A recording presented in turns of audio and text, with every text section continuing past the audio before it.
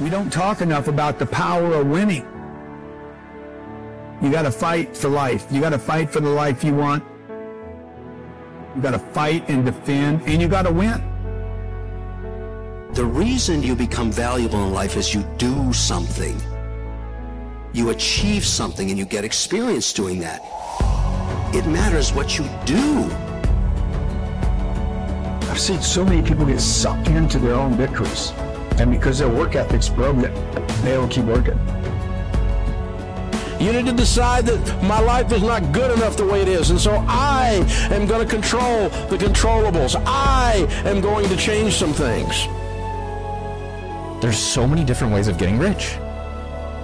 If you outwork everybody, if you try to be a little smarter than everybody, if you try to be a better salesperson than everybody, if you try to be better prepared than everybody, you've got your best chance. Making sales is not easy. It's not convenient, but you can become better at it. You can get that relentless mindset. You put that skill set together. You can get those results, but it's not easy. Ignore and outperform them. I'm working hard. I'm taking things to the next level. I made a firm decision to turn my life around, and every day I made a new decision to turn my life around again. Every day I trained, I role-played, and I educated myself until I got great at the things I liked and even the things I didn't like. I was always the first one to work and the last one to leave. No one beat me there, and no one stayed longer than I did. There's literally no restriction on effort. The only law is 24 hours. Besides that, you can work as hard as you want. Or it doesn't matter if you fail a couple of times. You're going to fail. Makes you better. Makes you stronger. You can't just fight. You got to fight and win.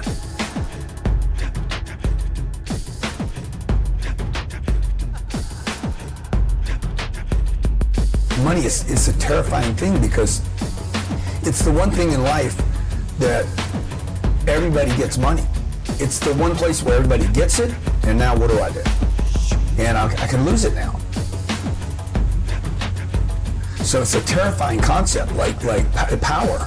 You know, very few of us ever get any kind of influence or power, right? Once you get it, you're like, hey, what do I do with this? Am I going to do the right things with it? And so I think people withhold themselves because we're not educated about money. We don't know where it comes from. We have a lot of misinformation about it. Our parents terrified us. You know, money doesn't grow on trees.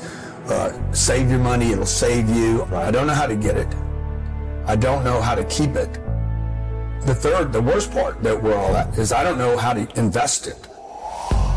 And so I think we're just a bunch of people walking around terrified of money. And I do think you have to have some level of dream that's bigger than your fear. That's how you can get going, because we're all afraid of something.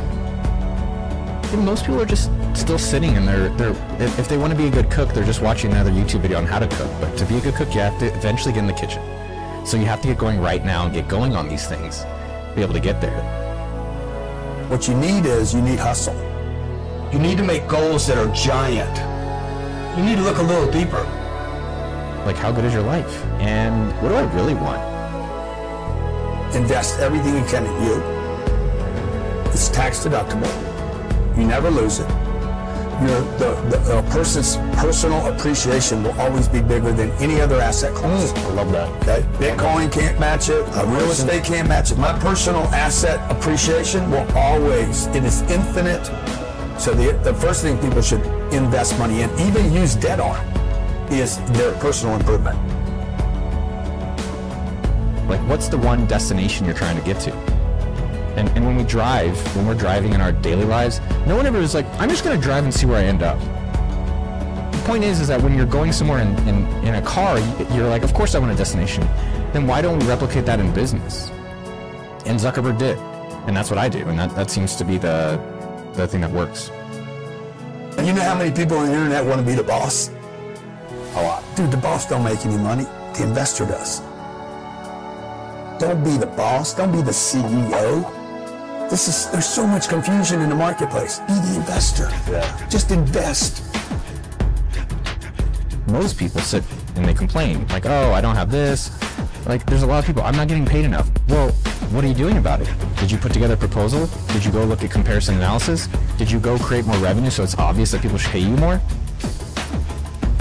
Do you have whatever it takes? Because if you're going to be successful, it's not the education, it's not your upbringing. Do you have whatever it takes? When it's tough, when it's hard, when it's scary, will you do whatever it takes to take care of your wife, your kids, ethically, to take care of yourself? It's a worthy goal. That would be a really fulfilling accomplishment in my life.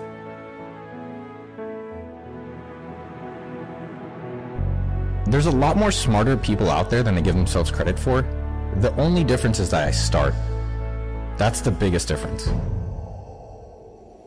I do believe there's a misconception, and something that most people get wrong is that you can't do what you enjoy or passion or dream about and make a lot of money doing it. I don't believe that. And so I wanted to create work that I didn't have to work at.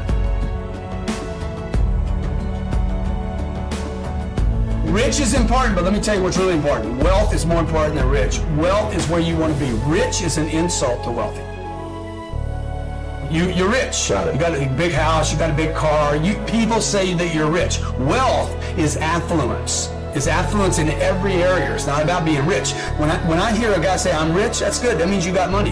When I hear a guy say, I'm wealthy, I'm like, bro, you got it all. What category is wealthy? You got it all. Health, family, kids. My inspiration in life. When I go to these billionaires, one of my favorite questions is, how do you enjoy money, but what do you regret about the money? And almost all of them, they regret not spending more time with their family. And only a very few were able to balance that. For 20 years, I was just so obsessed with creating money and getting money. And I was not really obsessed at all in enjoying life and enjoying the money. You don't need to be perfect. You need to be living life, man. You need to be living life. And living life means you're expanding. Like, it's an expansion, okay? You're not just going to work. I know most people go to work every day. They're not living, man. They have succumbed to a schedule and to life. And at the end of the day, if people want to think about what they want to do with their lives, what do you want to work on for free? Work on it really hard. And no matter what, if the outcome's not you're a trillionaire, you're getting a lot of views or no views, generally you're pretty proud of yourself. How do I do my best while I'm on this planet? How do we remove everything except what's important at all costs and no exception?